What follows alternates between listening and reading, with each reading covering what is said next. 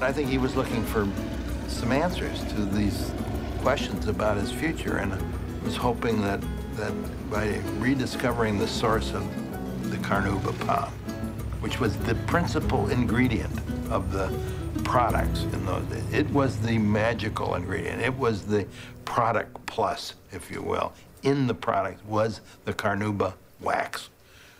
And so he was chasing after the most important thing for the company. The thing that set us apart from everybody else was that ingredient that made it a superior product. And so he had the right idea. You go after the most important thing and you try to make certain that it will continue. He was looking for a site where he could establish a plantation to grow and study the Carnauba palm, and to see if he couldn't find a more efficient way to harvest the leaves and collect the wax. He called the plantation Raposa.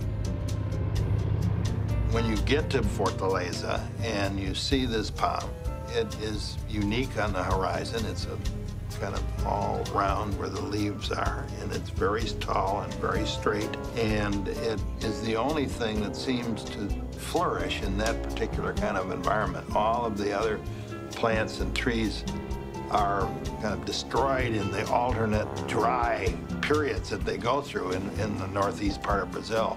But the palm does very well because it's the wax on the leaves that protects the life of the palm.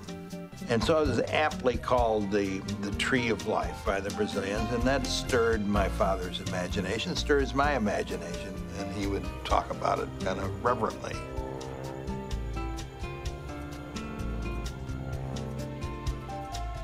I discovered many years later that after establishing Raposa, he planted very ceremoniously 2 Carnauba palms, 10 inches tall there. Eventually, Raposa outlived its usefulness, and my father gave it to a Brazilian university.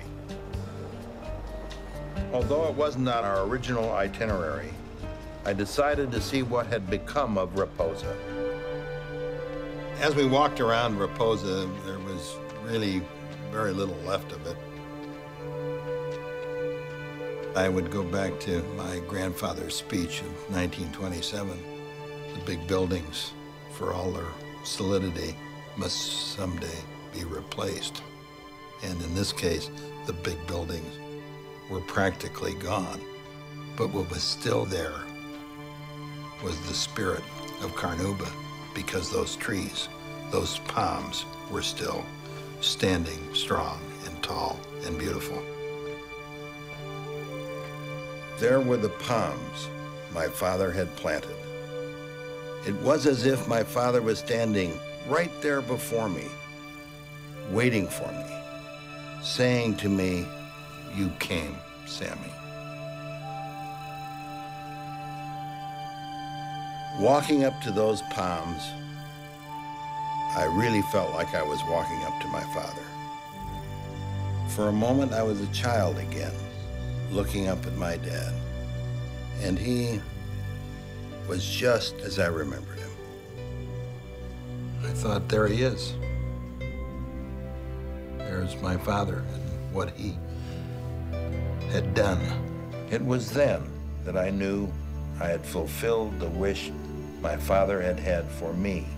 "Sammy, I hope one day you can make this trip."